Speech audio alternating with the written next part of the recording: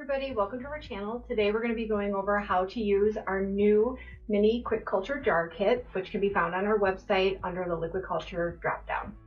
This kit includes 3 30 milliliter liquid culture jars,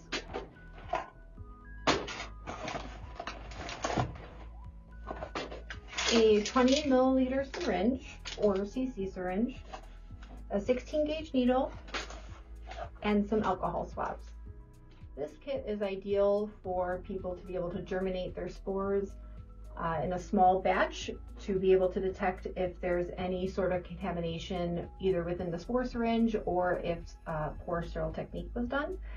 Because it's such a small jar, you're able to easily identify any mold growing inside the jar, either by itself or if it's growing with the mycelium. Once you have established your healthy mycelium colony, there are a couple different routes that you can go from here. You can either take your healthy colony and further extend it into a larger liquid culture jar, which will give you 10 times the amount of mycelium if you're doing a very large grow, or you can just directly take the mycelium and inject it into the growing medium of your choice. What's nice about these jars is that you only need 2 cc's of spore solution to even start. From the data that we've gathered in our research and development, we've determined that you get about 30 cc's of usable mycelium in just one of these mini jars alone. So it all depends on how big of a grow you are planning on doing. Let's get started on how to use the kit. First, you're going to grab your spore syringe of choice, which comes with its own separate needle. You're going to shake up your spore syringe vigorously for 30 to 60 seconds. By doing this, you're going to decrease the amount of clumps that have occurred with the spores, allowing for a more even distribution in each jar. Uncap this, and you're going to put the needle on your spore syringe.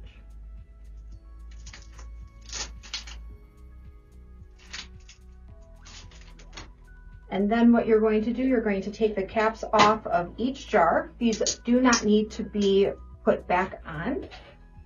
It is just for shipping purposes to help keep everything sealed and steriled until they get to you. The very top of the jar has a resealable port, just like on a spawn bag, so you can inject into it and it will not let contamination back into it once you remove the needle from the spore. So you then want to clean each top with the alcohol swab, and then remove the cap to the needle for your spore syringe. And like I said, it's only 2 cc's of spore solution per jar. Sometimes clumps happen even after you shake it. Right.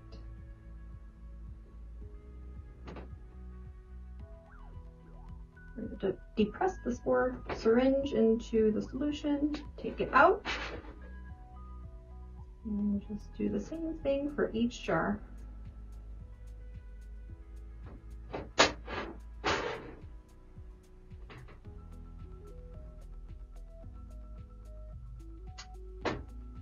And put the cap back on the needle. Since the jars are so small, we are not able to include a stir rod in them. So what you do once you've injected your spores into them, just kind of swirl them around a little bit. And you're going to do that every single day for the first 5 to 6 days. And you also want to make sure they're in a temperature range between 70 to 80 degrees Fahrenheit. You should see a nice colony start forming around the 5 to 6 day mark. I have actually an example of a contaminated jar with me here.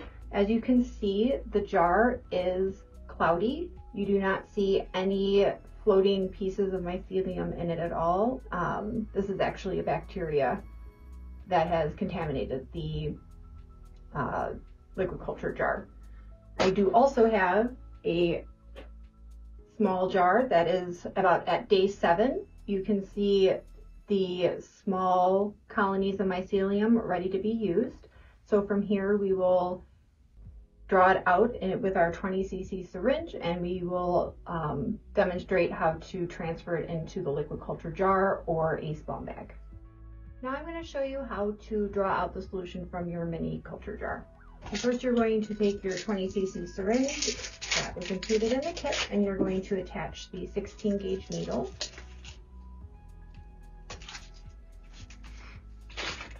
You're then going to take an alcohol swab and clean the top of the jar off, and then you're ready to insert the needle into the jar. I do want to say what's really important to know about these jars is because there is a certain amount of pressure in here when they were sterilized, it's really important when you're drawing out the solution to also draw out a little bit of air. That way, when you completely pull the needle out of the jar, you will not get sprayed with your liquid culture solution, because that's not fun. Happened, not fun. Draw out maybe about 5 cc's of solution. I'm going to pull the needle back so I'm in the air. Just draw a little bit of air out. So I'm going to stop pulling the plunger, and I'm going to take it completely out of the bottle. It is really important though that you do not continue to draw air into the syringe after it's out of the jar, otherwise you will be then taking the room air into your sterile liquid culture, which would then obviously introduce contamination to either your grow medium or your liquid culture kit. So once you have your liquid culture solution in the syringe, you can then inject it into a liquid culture kit or inoculate your spawn bag. The final thing I'd like to touch base on is the storage of the liquid culture jars once the mycelium has been germinated. So these are not meant to be used as long-term storage.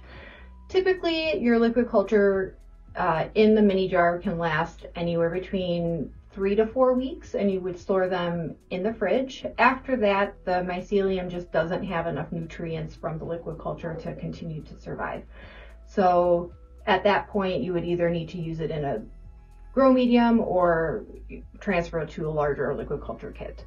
But other than that, that is how you use our new mini culture kits. And as always, we are happy to answer any questions or concerns that you might have along the way. You can, of course, reach us at our 800 number, 800-921-4717, or please feel free to email us at support@midwestgrowkits.com.